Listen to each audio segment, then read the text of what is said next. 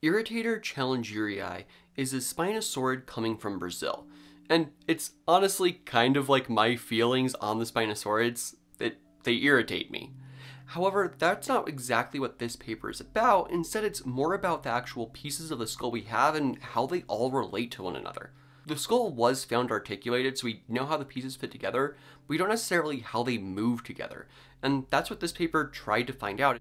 And so what they actually did is they used CT scans to make three-dimensional models, and they did this in pretty good detail, although the ones that they use in the images aren't as high of detail as I'd like. It's not micro CT scanned, but still it's very useful. For example, you can look at figure 35 where they have the right syringular bone. You can see a number of different kinds of features here. There's the adductor fossa for moving the jaw, the glenoid fossa, another muscle attachment area, as well as some different processes that interact with the other bones. Based on this study, it seems like Irritator had some unusual things going on with the jaws, specifically because it seems like the lower jaw moved a bit when it opened. And I don't mean moved up and down, I mean moved side to side, and not necessarily like chewing either. What it seems like happened is as the jaws opened, some of the bones would actually reposition themselves slightly, meaning that the lower half of the jaw would actually spread wider than it would be when it was closed.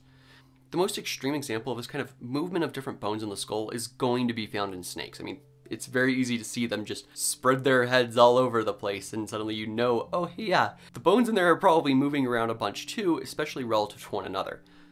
Dinosaurs, though, as archosaurs, are normally thought of as having akinetic skulls, meaning non-kinetic skulls. The pieces don't really move around a lot relative to one another.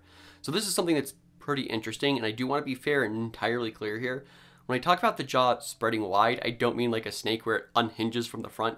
It'd be more like a pelican in that it could kind of spread open and wider. That doesn't mean that it was supporting a pelican-like pouch, just that the bones on the bottom jaw may have actually split open a little bit wider. And what that means is that it was probably pretty good at swallowing mid-sized prey, at least relative to other theropods that would have been around at the time. There's an older paper on Irritator that actually CT scanned the skull and was specifically looking at the brain case, and based on what those researchers found, it probably had pretty good vision, especially when trying to track a moving object. So something that's a smaller prey item than some of the large herbivores that were around. It could track that really well and then potentially strike out at it and grab onto it. And that's where a second part of this paper comes in, because it had a relatively weak but very fast bite.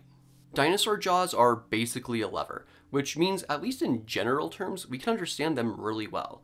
They didn't actually do any hard math on how strong the bite would have been, but they did enough to understand that, yeah, it would have been fast and also kind of weak, and that's because of where the muscles are positioned. The muscles in Irritator, when we're looking at the jaws, are positioned really, really far back in the jaw. Now, if you're thinking about this animal trying to catch something, that load, that prey item, is going to be at the front of the jaws for the most part, and then the muscles moving that are going to be closer to the hinge. Because of that, there's not as much force you can put onto that load, onto that prey item, towards the front of the mouth. But if the jaw muscles were further forward, it could pull on that a lot tighter and bite harder. It's something that we kind of see in things like even big cats, where they've shortened their snout so that that front part of the bite is still really, really strong. And that's because the muscles are right next to where the force is being applied. And again, we don't see those muscles in Irritator, so relatively weak bite, especially compared to other theropod dinosaurs.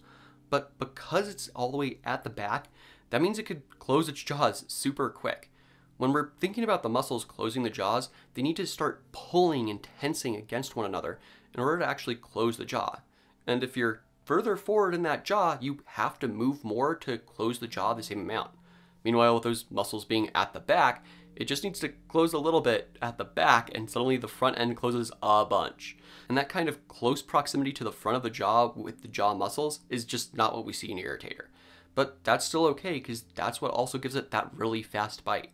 If the muscles at the back of the jaw close just a little bit at the back of the jaw, the front part of the jaw is going to close much quicker because it has more distance to cover. So that means the tip of the snout is going to be moving much quicker, and it's going to be able to really, really rapidly grab onto different prey items. This gives us at least some understanding on how it probably hunted.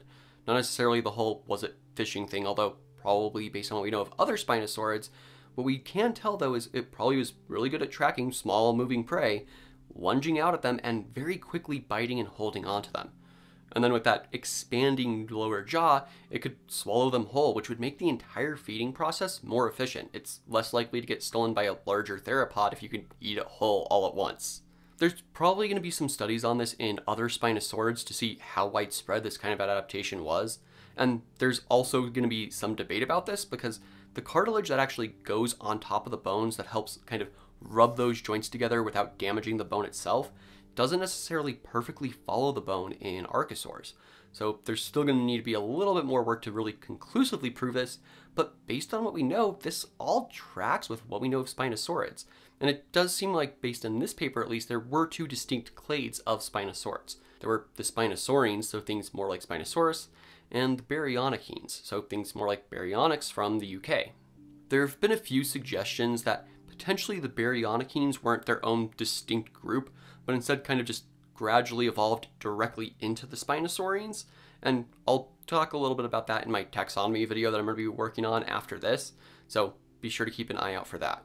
So all of that said though, this paper's a really neat look at Irritator, which again is a spinosaurid and it's kind of irritating, and it's named Irritator because this fossil was illegally smuggled out of Brazil, and the fossil dealers had essentially put a bunch of plaster on it to make it look bigger and fancier. And so the people who then went to prep it had to get rid of all that plaster and actually see what was there, and they were getting very frustrated with that. However, I also already mentioned smuggled out of Brazil, which is not ideal. And that's where the ethics statement that these authors made actually comes into play, because it got some criticism. To be fair to these authors though, they had nothing to do with the smuggling of this fossil. And there have been other people who also weren't involved who have gone and studied this fossil before. So there's a long history of this fossil being studied. It's just as we've gotten closer to today, we're starting to understand better scientific exploitation. And in paleontology, that means mostly going to the global south, taking fossils and sending them back to places like Europe or Germany where Irritator is stored. Within the context of this fossil, scientific exploitation means that Brazil's not able to use this fossil to build up their own scientific rigor for paleontology. They aren't able to introduce students to research using this fossil. They aren't able to use it to educate people around the country about what historically used to be Brazil. The authors for this paper presented their ethics statement as being more or less neutral to this issue, which is okay, but it's not great. And to be fair to them again, they're not lawyers who are going to be dealing with German law to see if the German law cares about the Brazilian laws about this fossil needing to go back to Brazil. So they're not necessarily going to be in charge of it that way, but they're also not in charge of the museum where the fossil is stored, which is just another part of how they're not in charge of it. And so they try to be as neutral as possible, which I can understand. But in my opinion, what they should have done is talk to some Brazilian paleontologists about their ethics statement, and potentially also talk to some Brazilian lawyers who know the laws in Brazil that talk about fossil ownership specifically, because those lawyers are going to know exactly what to say. They would be much better at making this kind of a statement. And I think that's something that we need to consider doing more in the future, because having that kind of openness with colleagues from the global south will help us to try and alleviate some of that exploitation that's been happening in the sciences. Not just paleontology, but also just broader biology. There's so much study done about animals from very different parts of the Amazon that's mostly being done in Europe or North America. The research isn't happening as much in Brazil. So it's this kind of broad exploitation that's happening in the sciences that we need to be a little bit more considerate of. And so when we're looking at Irritator as one of these examples of a specimen that's been exploited, it's been taken from the country it came from and they can't use it anymore, it is irritating to me. I mean, I already know I said spinosaurids do irritate me, and there's plenty of reasons for that. But I really don't want this kind of scientific exploitation to be the main reason they irritate me.